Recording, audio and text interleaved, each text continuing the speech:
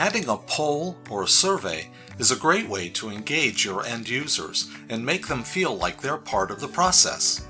If you have access to a Google Drive account, it's easy to bring a form into your app that your users can complete.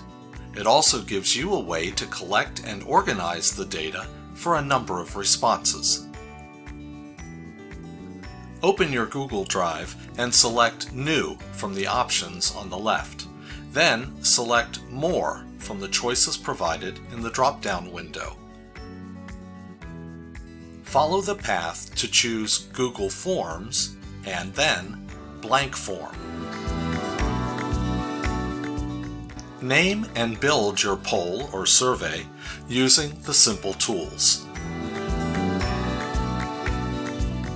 Once you've completed your file, click the Send button in the upper right.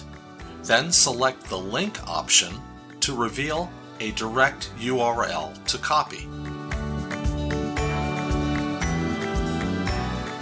Next, open the Settings, that's the icon that looks like a cog, and uncheck all boxes under the Requires Sign-In section of the new window. Then save. Now return to the content phase of the MadLearn platform and open a Link to Web URL template. Click to open the editor and paste the URL you copied from the Google form that you created. Name the screen, rename the title bar, and save the changes.